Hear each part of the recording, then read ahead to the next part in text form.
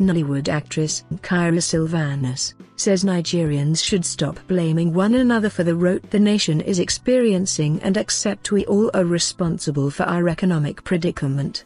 The former aide to Imo State Governor, Rokas Okoroka, say both past and present leader ruined the country, even as she admonished all to join the government to return the country to her glory days. If a man lived in a house for 16 Yoktoskins without renovating it, he shouldn't blame the new tenant for living in a dilapidated house. The present problem of Nigeria is the fault of both past and present administrations. Nobody should assume a saint position. Where do we go from here? How do we make things better? Who do we lend our support? Who should we believe in?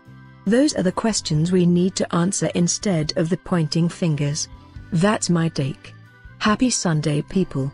Sylvanus is a Nollywood actress who dumped medical school for acting and has featured in over 100 Nollywood productions.